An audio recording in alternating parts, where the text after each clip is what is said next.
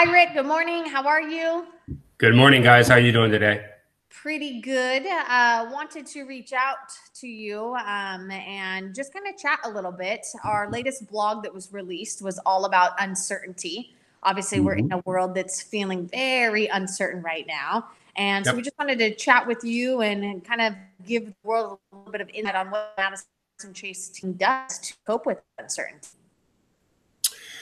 So, um, so first of all, I saw your blog. I thought you did a great job. I really like the question that you posed right at the beginning, whether or not uncertainty was something that was a bad thing. I think that's a great question. And for me, I don't think it is. I think that uncertainty is really what drives us to be better, drives us to explore and to do things that we wouldn't normally do. And for me, whenever uncertainty happens, being the faith-based person that I am, one of the things I do is I turn to God and I say, hey, what's going on? What's happening in this moment? What is it that you need me to pay attention to? And so that's a good thing for me. It allows me to take some time and give the uncertainty some space so that I can kind of explore what's going on. And it also gives me an opportunity to turn to those in my life that are mentors and that are people that have spoken into my life and seek counsel and to do those things just to help me grow and develop and get me through that uncertainty or whatever it might be. Wonderful. Thanks so much for sharing with us. Yeah, absolutely. I think nowadays it's important to focus on what are some of the positives that you've been seeing since this whole statewide shelter-in-place movement went into effect. You mean other than I don't have to shave every day?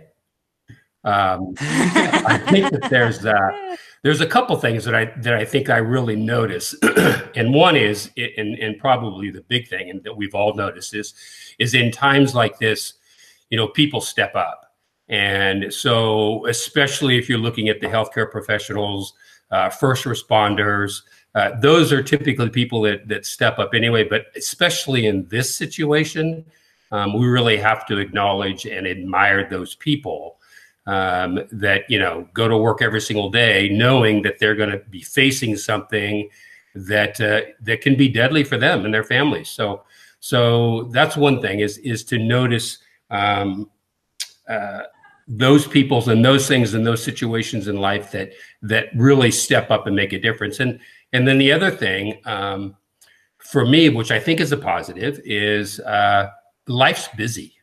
It's really busy, and it just seems like from day to day we go about doing our business and living our lives, and there's really time that just seems like it just all becomes one big thing. And so this has allowed me to kind of step back and not to be as busy, and to spend some time with those that I love and that I care for, and to check in with them more. And that is family and friends for sure. But it's also people that we work with, our clients and our vendors, and just say, hey, how's it going? Need anything? It gives us the time to do that, which I think ultimately is a positive thing. Absolutely. I totally agree with you. All right, last question. What would you say to any buyers or sellers that were in the market just before all of this uncertainty hit? So the biggest thing I think that I'm telling them at this point is I'm trying to help them keep focused on, why they were in the market to begin with, and that answer is different for everybody, and so it's a matter of necessarily not me telling them what's going on or what to do, because honestly, the answer in this is that I don't know all of the answers. There's a lot of uncertainty, like kind of what we're talking about. But the other thing is there are buyers and there are sellers that need, regardless of what's happening in the world, they need to sell or they need to buy at this time.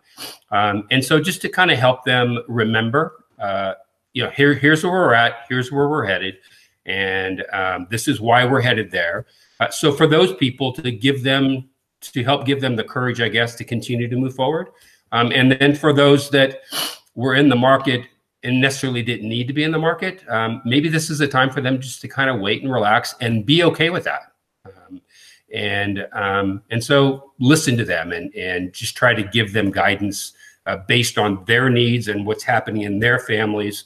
And again, just to be there for them. Yeah, fantastic. And I think that's so important. You mentioned when you were talking about how you cope with uncertainty is you reach out and you seek counsel and you connect with the ones that you love and trust. And to be able to be that for all of our clients right now is so important, because you're right. One size does not fit all. And everybody's got a little bit of a different circumstance going on. And some people are more impacted or less impacted, or like you said, some of their transactions are a need, not a want. So being able to support all of that from every direction. Awesome. Well, thank you for sharing a piece of your morning with us, Rick. We really appreciate it. For those of you viewing, we will have a link to this blog we've been chatting about underneath here, so you can go in and read all about what certainly uncertain means. So thanks again for chatting with us, and we'll talk with you soon. All right. Thanks, guys. Bye.